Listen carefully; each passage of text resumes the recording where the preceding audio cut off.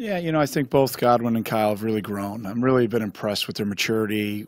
I think they've done a terrific job leading these last couple of years. They learned from some great ones too, and they're fortunate for that. But they're both playing at a high level. Both guys, I think, are just outstanding teammates and have very bright futures. I think both are going to get an opportunity, and if they get an opportunity, I think they're going to play for a long time on Sunday because they've got different skill sets, but they've got, I think, Sunday talent and definitely Sunday attitude and work ethic. So excited to have him for a couple more games. And then Kyle, just it's a family affair there.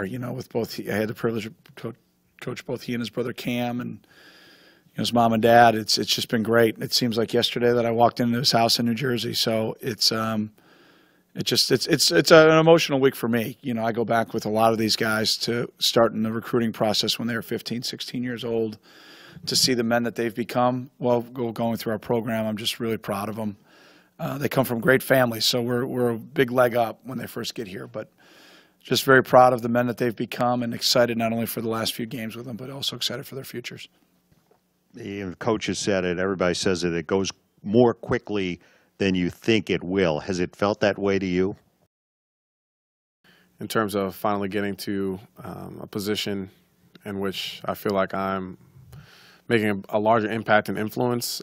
Feels like I finally gained my grounds and gotten past just getting my feet wet. And then, you blink and you're towards the 11th and 12th games of the season. So just got to do the most with what I have left. This is for Kyle. Purdue threw it 61 times on Saturday. That's the most any team has thrown against you this year. What was it like in the defensive backfield facing that? Honestly, I wasn't that happy.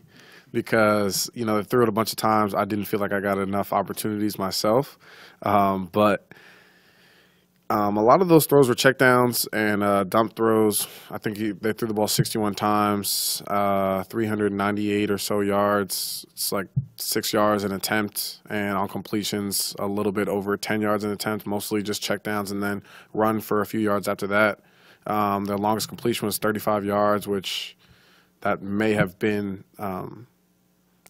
the fake punt. I could be mistaken, but either way, I'm just saying a lot of it was, dinks and dunks. So with the defensive line, the front seven playing the way that they're playing, we need to understand that we're going to get a lot of passes from a lot of teams. Especially in this season, towards the second half, teams have constantly just abandoned the running game. They only ran the ball for 40 yards and less than 2 yards a carry.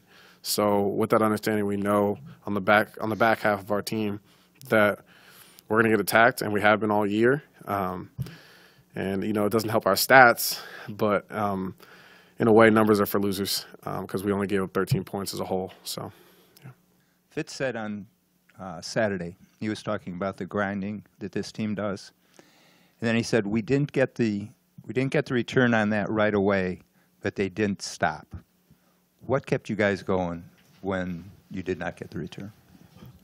In the DB room, more specifically, Godwin and I, we were just having a basic conversation that we have just in the locker room with a lot of DBs around. We were just talking about how we have the decision at this point in this juncture in the season we can win out or we can end up allowing some of our early stifles to keep us from a bowl game and keeping us from having the type of season that we already imagined that we would have.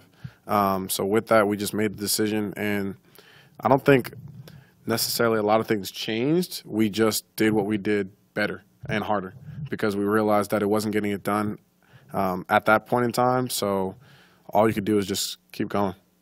Kyle, you've seen 4 of your teammates called for targeting this year, and since you're out there in situations in open field a lot where you have to make a quick decision, has it changed the way you play or think through a play at all? Do you have to be more tentative?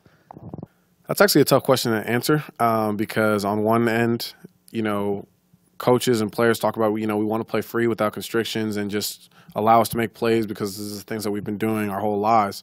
But we just understand that there's stipulations and regulations, boundaries that are now on our game, and it's for the betterment of it. So with that, you just kind of take it and understand it and try to play within, that structure. I don't think anybody's necessarily been just irate over the rulings. It's just, man, sometimes wrong place, wrong time, and we're trying to be football players, but we're also trying to be safe. So, all three of you maybe could answer. What does it mean to be ranked in the top 25, and especially after your start that you had? Does it give you a little extra incentive to keep it going? I don't look at rankings at all. We know what we have in our locker room. We know what we have in this room, and whatever they think of us outside of it doesn't change anything. Unfortunately, I might say the opposite. As a senior and a potential leader in the defensive back group, I just challenged our guys in our room that this is going to be our last opportunity as seniors, and we want to go out not only on top every single week, but also just put Northwestern on the platform even further for our further endeavors, years to come, and just continue to gain respect for the program. And Coach Fitz talked about, potentially getting bored with winning. I wanted to make it clear that it needs to be a habit. So, yeah. What was the board with winning? He told you guys that? Yeah, that was a little something after the game, in terms of, we weren't as quick to, jump around and do our dances and stuff like that.